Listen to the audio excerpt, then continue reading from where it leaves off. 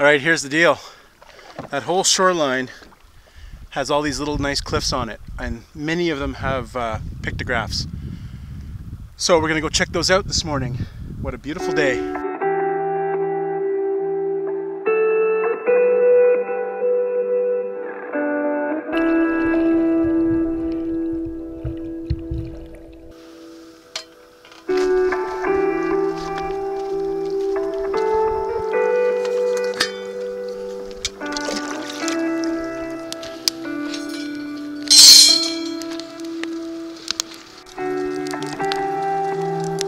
Morning, beginning of day 3. Weather's really changed. Last night the temperature dropped quite a bit, the wind stopped, and it's much cooler today. Looking forward to that. The past 2 days have been really hot. We've been a little bit dehydrated despite drinking like crazy. Gonna make some breakfast this morning and we're gonna hit the water. There's a bunch of pictographs near here, so it should be a really interesting day. Then we're gonna go off into Kashagwag Lake and maybe McAlpine Lake today.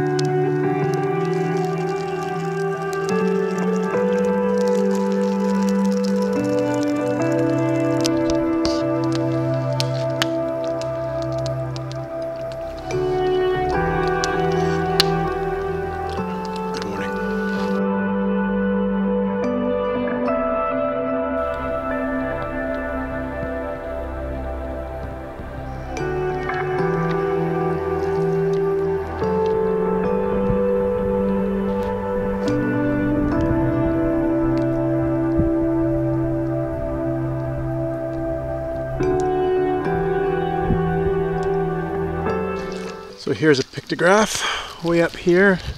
It's kind of faint, I'll zoom in. See the big round circle with handprints.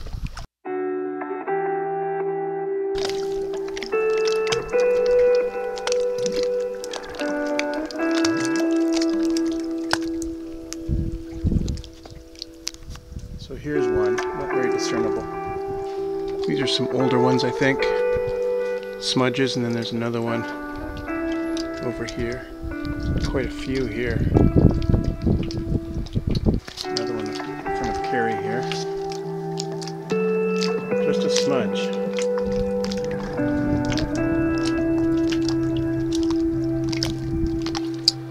There's a cross here.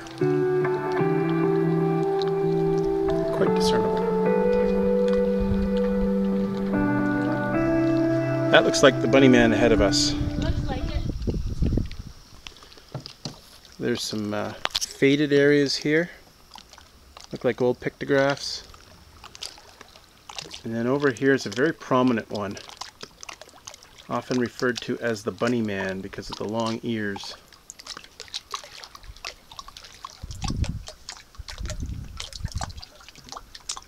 So it's hard to say exactly what this is.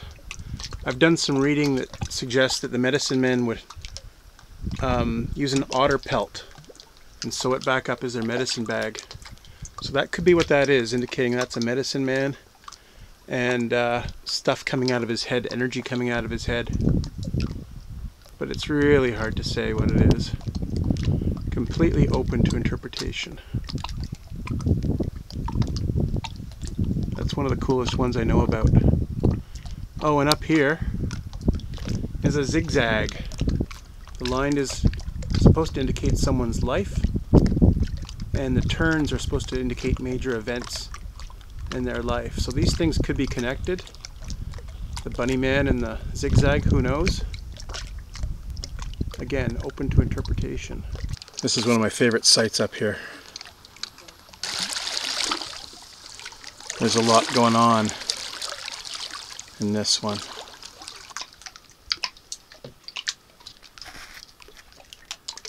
Lots of different images. Really exciting site, actually. This is my favorite pictograph site anywhere, I think. Moose here. Cow moose for sure. This really has the shape of a caribou head and antlers. This looks like a medicine man with his arms up. There's a very faint canoe here on the bottom, probably with a medicine man in the middle, again arms up. And there's another human over here, humanoid shape. A big sort of smudgy area. You can pick out different shapes. Looks like another canoe up here with a couple people in it.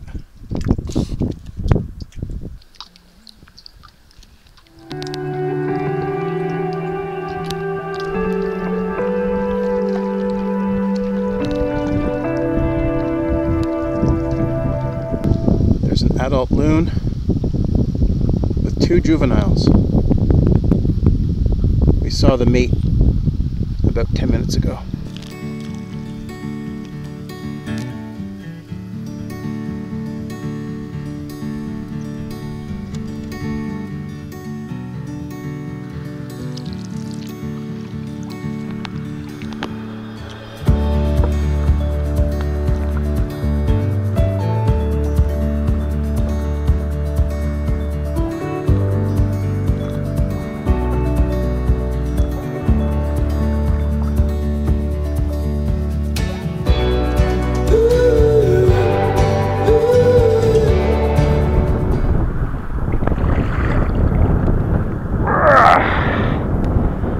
Pushing our way out of the mud here.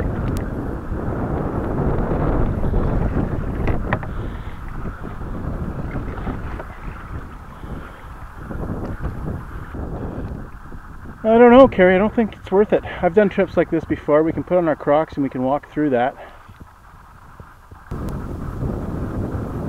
What do you want to do? Try that channel, see where it goes. Okay, go forward. Ah, we're gonna get stuck here too. That's where we gotta go. I don't know if we're gonna make it. So we're trying to figure out what to do.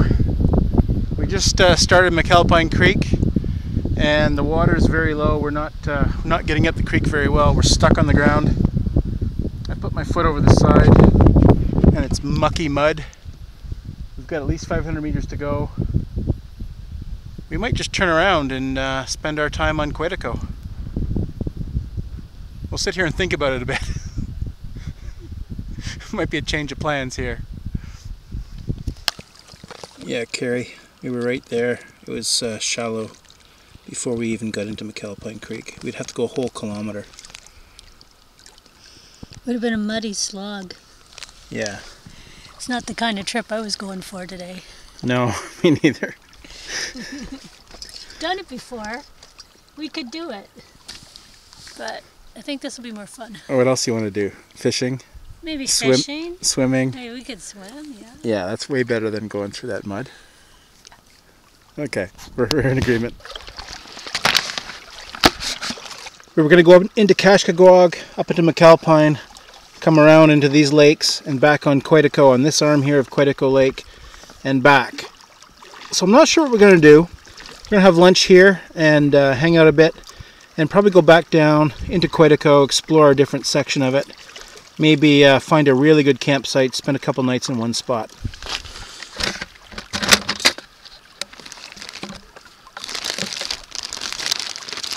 There's the bannock we made last night. Let's get into that.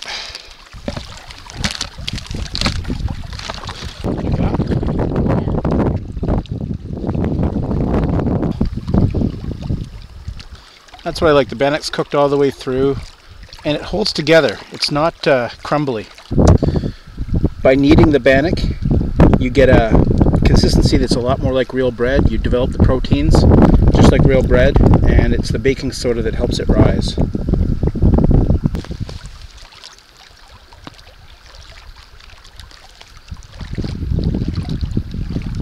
How is it?